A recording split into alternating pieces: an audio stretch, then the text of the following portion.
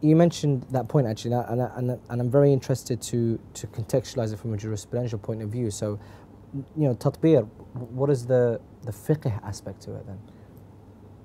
Fiqh aspect, I have to tell the people that please refer back to your marja, because the marja have different opinions on bloodletting. But majority do accept it, do allow it, and His Eminence the Grand Ayatollah Sayyid Sadiq Shirazi says it's mustahab. Now the reason he says it's mustahab, now you could refer back to his Risala Amaliyah, and if you go to the pages 601, the recent Risala Amaliyah 601, there's a section on Ashura, there's a section on Tatbeer, and he gives his what you call the istidlal of where he has come up with this fatwa. And he says that in Bahar al-Anwar we have references to the Ayyimah and the Ahlul Bayt bloodletting, where they would hear the Masa'ib or they would have seen. So the one is Sayyidah Zainab, when she saw the head of Abu Abdullah in Sham on the spear, she hit her head onto what we call the pole of the carriage that she was in, and she started to bleed. Another one, which is in Bahar al-Anwar, is Imam Sajjad. Imam Sajjad was speaking with his companion Jabir, and when he was telling Jabir what happened, he got very, very emotional. He grabbed the nearest thing, which was a lamp, and he hit that in his head, and they say he fell unconscious on the floor, and there was blood pouring out.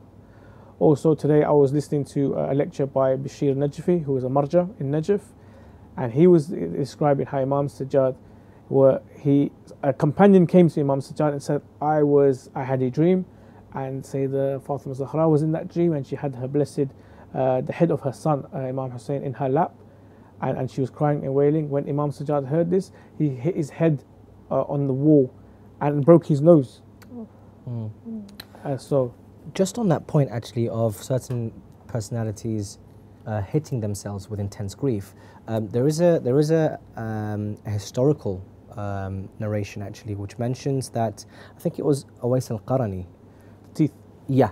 So and this is actually in the presence of Rasulullah. So if Rasulullah had no issue with Awais hitting his mouth with a stone, and let's just be real here, this is what the historical texts will say.